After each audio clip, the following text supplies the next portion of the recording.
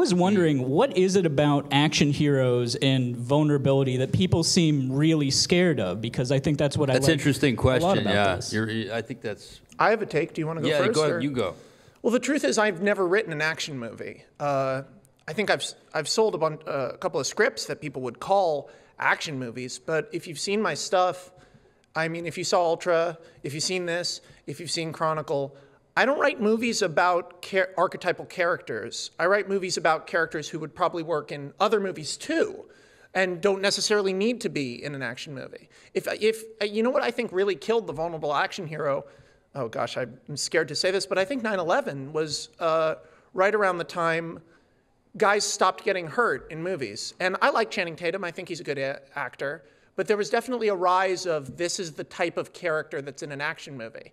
There weren't any Ghostbusters anymore. There weren't Marty from Back to the Future. Suddenly it's the cool kid is in the action movie, is like in the teen movie. It's about being cool. It's not about being the loser, the nerd, or the underdog. And in our action movies, that became a trend to a level that's insane. Like, I mean, in Jurassic World, Chris Pratt, a guy who trains velociraptors, they go, yeah, and he's a former Marine. And you go, you think back to Jurassic Park, and you go, archaeologist, mathematician, archaeologist, lawyer, guy who wants to run a theme park, 2 kids.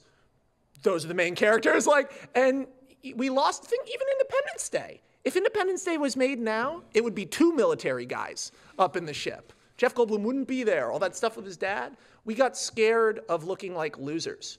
And I think most of the best movies in film history have starred people who, you know, Sam's a really hot guy, so saying he looks like a loser is not true. Eisenberg's hot in person too, but it's, I think trying, you know, and this is, God, if I say this, they're gonna quote, like, Max Landis says he's the only person who writes vulnerable characters. Put a gun in my mouth. But like, trying to write a more vulnerable hero, I think makes a more interesting story. And I think we will move back towards that eventually.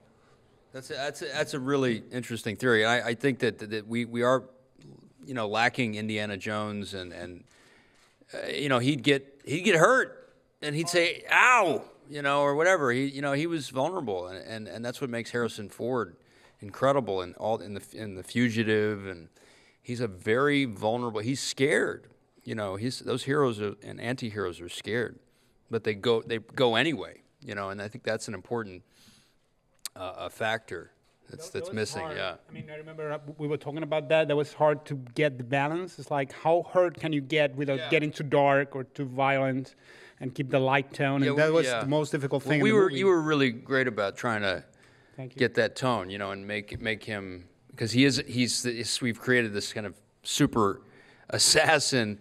But at the same time, we wanted him to be human, and that was very important. Yeah, so it's like, how do you get shot in the face and still look cool? Yeah, how do you, exactly, you know, there you go.